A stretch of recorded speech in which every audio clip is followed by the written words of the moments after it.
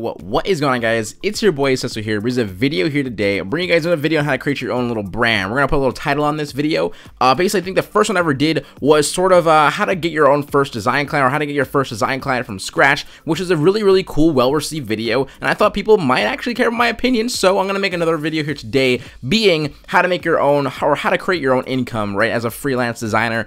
And the reason why I use the word income is because I want this to be for people who really choose to like stick with this and really understand it, not just kind of like, you know, make money here and there, which is fine, right? That's what a hobby is called. But some people want to really do this, and like for myself, I'm gonna tell you guys my shared experience and how I can create my own good income. And of course I live at home and stuff. Like, I need a little Q&A session. I do live at home, 21 years old. I plan on moving out this year. So it's kind of like, it's just one of those things that I feel like I should just share and just kind of give you guys my little, you know, trip down the memory lane, and how I sort of build the brand that I have today, and how I'm able to sell things online today, and how to basically get a couple dollars in your pocket while doing that as well. So I'm gonna start off right with pre-made designs. Now, pre-made designs, you guys all know, that are basically like pre-made designs that you create on your own time, and it's a great method of practice, and it's also something that's really cool to think about, right? Some people don't think about it like this. Some people think about pre-made designs as something that they just do to make money for, they sell it, and they sort of just leave it being that only. But the way that I look at pre-made designs personally is progression. I feel like it's a very cool way to show your audience that you might already have, or that you're trying to build yourself, your sort of fan base, the word progression, right? You want to see progression. They can see progress. They can see sort of like a reason as to why you charge things. I would call it, not the word reason, but I'd probably call it the word proof of like concept of like why you price the money you do. I think that's a way to put it. So personally, I do have a sort of like little November to January 8th of 2018, basically like the most recent mascot that I've done, and also the one of the first ones I've ever done as well. So personally, I think you can see a very big difference in change of quality. You can see it in change of quality of line work, color, and the reason why I did this, and I want to just show you guys really quickly, and also kind of give you a more like further example, is because, for one, of course, I know some people might not know the culture of like logo design, or even know the premise of, you know, what a mascot really is. So they might not really be able to see how we see it, like a difference between, you know, from November 20th to January 8th. They might not really see what the reasoning or what the differences are, but someone who's a little more trained, and they might understand it, and that's kind of like why I put this in here. So if you guys want a really quick example for those individuals, if you look at the November 20th one, you can see my line work and my colors are very bland. They're just very simple yellow, white, and black, and as well as the line work itself, meaning the black lines that you guys see are not really detailed, and they're not really sort of, you know, exaggerated, or don't have any kind of character or style to them. And then you can slowly see the transition between April 21st. You can see more of a I would call it just like negative space being used, but as well as I also realized that my perspectives were really kind of off in a way as well. And then you kind of get to the September 26th one, where you can get a little more bit of line work going in, right? You can see I kind of like use like the negative space in the eyes, and you sort of like get a little more, you know, fluid with the colors, and like using shades, and just using different kind of colors, right? But you get a lot of difference when you look at the December 4th one, which I've done a lot of mascots in between September and December, and I just showed you guys this one because one of my favorite ones of that time. And you can see just like the use of this really nice blue color, the line work actually has it's just not black, right? It's like has a blue tint to it, and everything just really kind of has a uniform fit to it. Now personally, I think the facial structures could have been done a little bit better. However, that was that, right? And then the one that I've done most currently would be the January 8th one, where it's a nice little cool tiger, and I think it's really awesome. Also, the thing I want to point out, as well as all my pre-mades have sold besides one of them. So what I'm going to tell you guys is it really does matter when you kind of show you have a storyline when it comes to your pre-mades. That's why I say if you're going to start, and like also one thing as well is, how do you say it? It's like I said, it's a great method of practice. You can be done on your own time. I know a lot of people kind of stress out on sort of like client works, where you have to get a date, and like you start getting frustrated with the client, or, you know, I wouldn't recommend that, by the way, but it happens, right? You get frustrated and you're just like, oh, I just don't want to work on this anymore, and your work ethic and your work quality, excuse me, is not the best. And what happens is your client will see it, and then they'll ask for a refund, or they'll ask for like a revision, and you're just done with the client. You're just like, you know, whatever, and then you just sort of refund the money, and that's all that time wasted.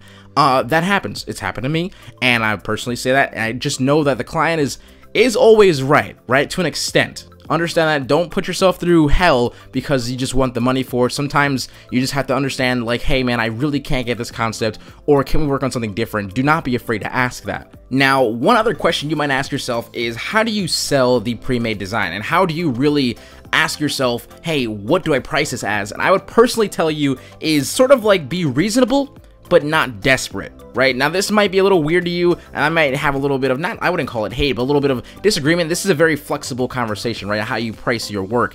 I personally believe you should charge an hourly rate. Now, it's not just about how much time you spend on it. I know that personally. I had a conversation with a friend named Aaron, and he pointed that out very clearly to me, and I already kind of knew, but I didn't want to like, just, you know, kind of say, yeah, you know, but I kind of want to just sell it right there and then. That's something that's kind of struggling, right? I promise you that there's a price out there for everyone for the quality of work that you do, and I'm going to tell you that because that's a damn truth. I mean, there's like 7 billion people on the planet, right? But let's just think about that, right?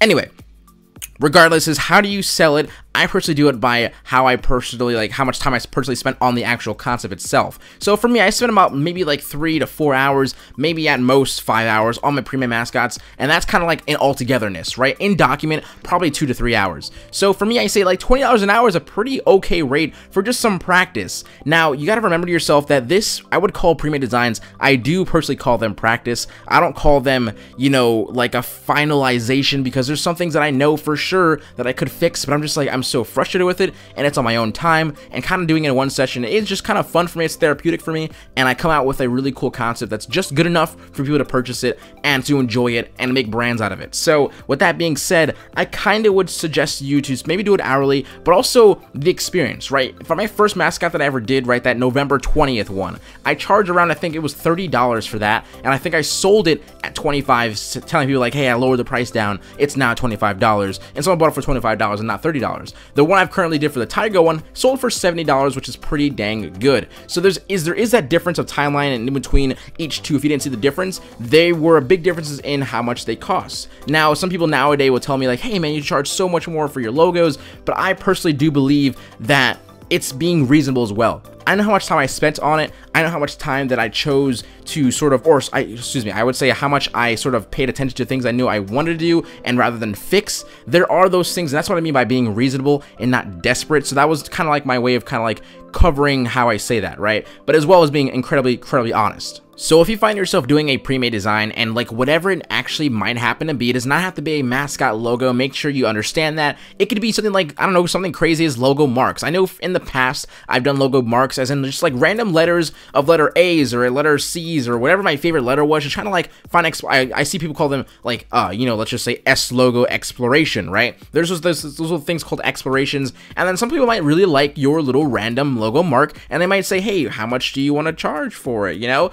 Those are things that do happen to people, but they don't really call themselves probably like, you know, pre-made designers or something like that, right? They just sort of like make something, tweet it out, and then if someone happens to say, you know, otherwise, like, hey, can I purchase it? They can purchase it, right? But if you put the words, you know, hey, pre-made design on this, or up for sale, DM me if you're interested, or email me if you're interested, that might actually bring the interest of people buying it. They might actually look at it through their timeline and say, oh my god, this is super cool, I wish I can have it, because you don't even have like that little bit of information that might be actually purchasable. And that's just something that someone from the outside perspective saying to themselves, hey, they're so interested in your design, they ask for someone, or they ask themselves if they can purchase it from you. That's something that's really cool about like sort of like designs overall.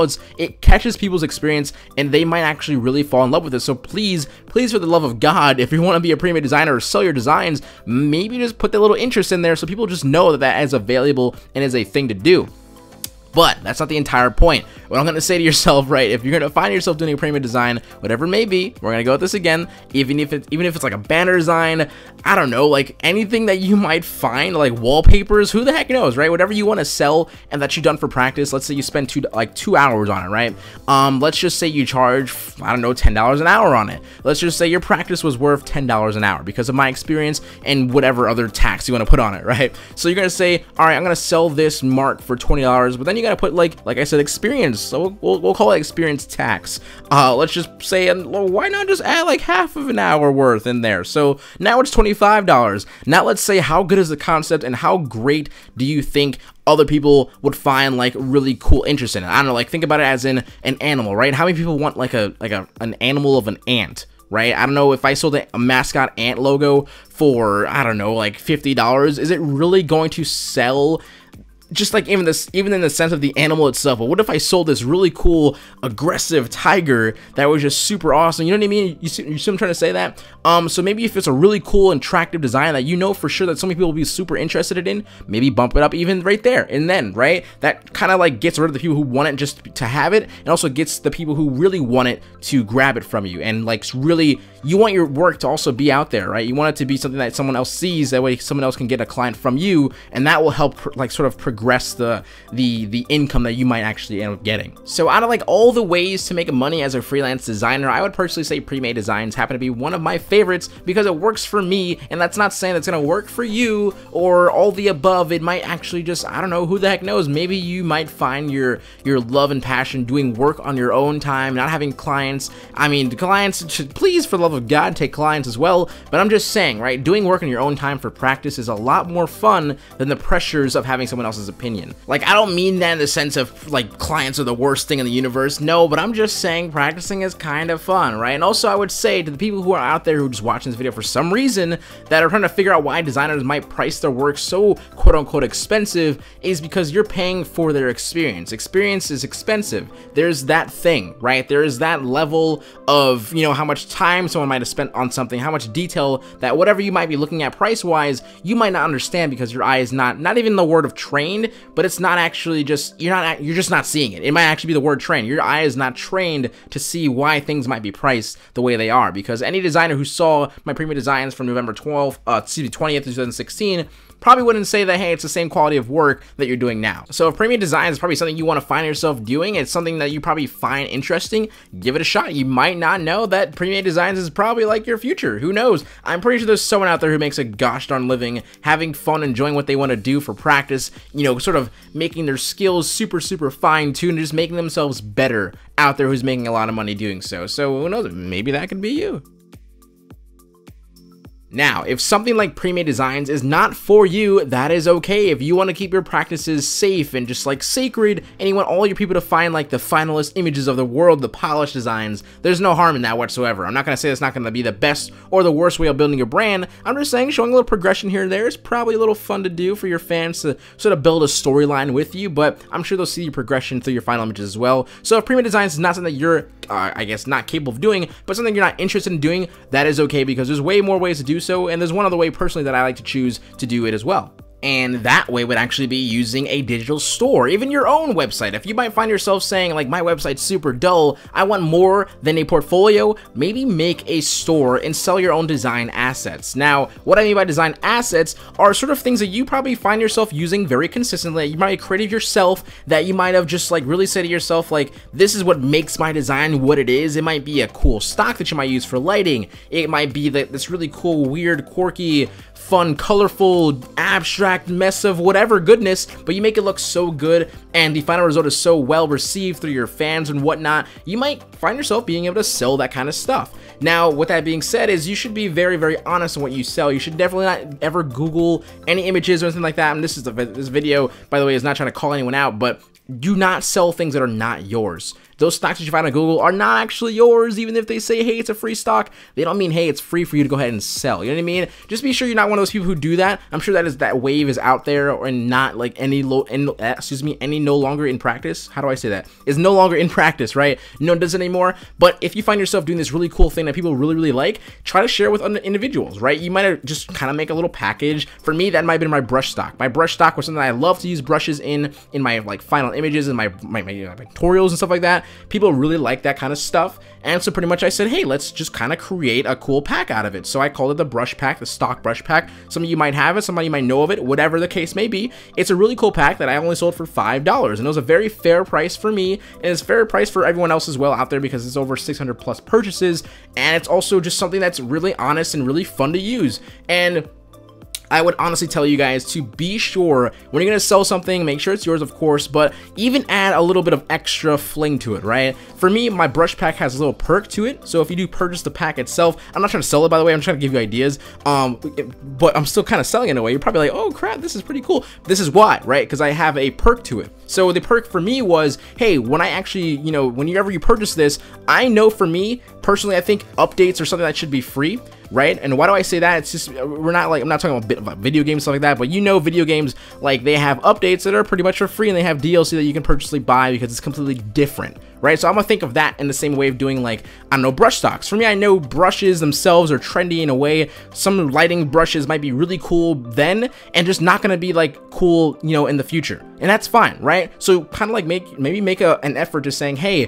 whenever I kind of update my pack, I'll give it to you guys for free as well. And it's not like giving it for free, but it's also saying, hey, I'm gonna update my brush pack. So right there, that's a little perk that someone's like, hey, I'm gonna forever get, you know, updates until that person maybe makes a new volume or a new something else that is so much better that they know for sure they have to take it out of that context of having it in that first product. Now, I am not saying that's the only way to do it. I'm not saying you have to. The only way to sell something is to make things for free. If they purchase it now, they get something later on for free. No, that's kind of like my way of doing things. I'm not saying that you're not allowed to do that. Go for it, man. Go for it. If someone likes your work, likes the content, the design assets that you choose to put out, then why the hell not, right? But I'm just saying, for instance, for me, the everything pack, where they can purchase one thing flat and they get everything next for free. The reason why I do that, you might be saying to yourself, dude, you're losing so much money. They can purchase for $30 and then that's it. That's all you get right there and then. But for one, be honest with yourself. Is all the things that you're putting out right now, right, going to be the same exact value of next year? Let's use the pre-made examples that I said before, where I said I did that one mascot way long ago for $25, and now I'm charging $70. That's going to be the same exact thing about your store. Later on, we're going to take it down, right? You're going to probably take it down, but who the heck knows? Somebody might be at that level right there and then and can see the progression. So for me, the way I look at the everything pack is sort of like a really big, just a bunch of experience is what I look at the everything pack as. That's how other people look at it as well. And I'm not trying to sell it as well again, but I'm just trying to show you my construction of a product. Now, I feel like you should really, truly, if you're going to want to sell something, put some effort into figuring out what kind of perk or what kind of something you can make it that you're just not selling just the asset itself. Even though that might be good enough, but what's going to push your sales and push the flow and the hype and just keep the hype up? What is that going to be? I have no clue for you, but you probably have an idea. You're just like, holy crap, Seso, you're just giving me a brilliant idea. And then guess what? Guess who's going to get some money out of it? And it's not just making money, it's just also helping people as well, right? My products are solely to help people as well. Like I just said, it's a big bundle of experience. So whatever your idea might be, put it to use and you might actually make some pretty cool killer income for yourself, support yourself, and then make even cooler things and just be super happy about life, right? That's the whole, that's, what is it called? Like the trifecta? What the heck is it called? Maybe someone knows what I'm talking about. But anyway, I think those two things, right? The second one is pretty short, but it's pretty honest. It's pretty cut, you know, kind of cut clear. You got to think about what product you might want to be selling. You might sell pre-mades, excuse me, you might sell pre-made PSDs, I would call them, right? You might sell, I wouldn't say pre-made, you're probably going to sell something that got like, what if your tweet got like 300 freaking likes and like 100, you know, retweets on this project that you did for some individual, right? And then it might not ever end up using it, but you did it for fun, you just did it for whatever. You might say to yourself, dude, I can totally, if someone liked it so much, maybe they want to know how I did it. You can sell your PSD. People sell their work. They sell their work in the actual file itself, so you can study exactly what you did. Now, if you're gonna be one of those individuals who do that, do not be just freaked out or get super emotional about someone using your methods. I mean, you're selling your methods, right? So you can't really push the oh my god, you're doing just, why are you making something that looks just like mine? It might look just like yours, but they're experiencing exactly what they purchased, right? They're studying exactly what you did and they're giving it a shot. So if you're gonna sell your PSDs, do not be I guess you would say offended by someone who chooses to purchase your PSD, work with it, and understand how you do it, and then give it a shot. There's no wrong in that for me, I believe personally, but that does not also mean you can't privately tell them, hey man, make sure you kind of maybe fine tune it in your own way. But thank you so much for purchasing this stuff and yada yada yada. There's this fine lines that I'm not entirely sure how I would say it clearly, but just be sure that you can do something like that as well. But also do not be, kind of like I said, offended by people who choose to use your practices and as their own, right? And you'll see it in some people. That's just simply because they're studying it, right? So if that is for interest for you, hopefully one day you can come back to this video and be like, yo, Seso, video. Thank you so much for kind of helping me figure out how I can sort of support myself more, just not by getting clients alone, because that's not the only way, right? That is not the only way. There's probably tons of other ways. So personally, if you probably have a different way, tell me, like, let me know what it is. I believe the word income, right? Like I said in the beginning of the video, how to make a passive income. I think making an income as a freelance designer happens to be having multiple sources of that money, right? Multiple sources of money. So for me, pre-made designs plus clients plus, you know, a design asset store, all those combined are a really cool way for me to make a nice passive income, right? That was my conclusion kind of sentence, and I hope for gosh that it helps someone out there, and hopefully these videos here you guys do enjoy. So that's pretty much it for me today. Thank you guys so very much for watching. I will talk to you guys next Sunday. And also, I was thinking of an idea of having some sort of upload for every single day of next month. I'm gonna hint it out there because I feel like I really want to do it for you guys, and it's gonna be about logos, maybe A through Z. You know, hint, if you guys haven't been on my live streams, I've talked about it a little bit. But thank you guys so very much for watching. I'll talk to you guys later. Seso HQ out. Do not forget to keep smiling, stay positive, and stay freaking productive, guys. Later. Go ahead and go make that passive income, dude. Much love.